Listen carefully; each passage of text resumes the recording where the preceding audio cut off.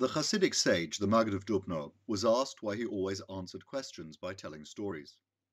How did he answer? With a story. Once upon a time, Truth was walking through town. Wherever Truth went, people turned their heads or ran away.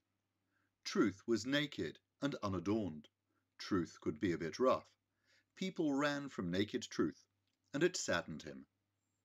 One day as he walked through town, Truth saw people flocking to a friend, who was well dressed and well groomed.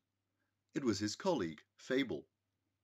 Truth confided his sadness and asked, "Why do people avoid me? Why do they run to you? Why is it that you get all the attention? It's not even fair.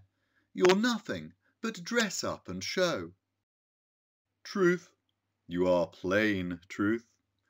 You are naked Truth. Truth, you can be a bit rough. Sometimes, Truth, you are so transparent that people are frightened. Sometimes, Truth, you are so reflective that people are embarrassed.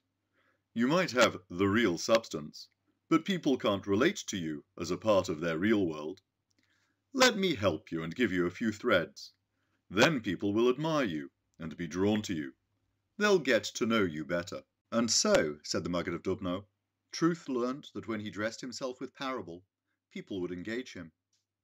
I use parable to get me through the door and to make people think. It doesn't change the truth, but it makes it more beautiful and appealing to many who would otherwise ignore it.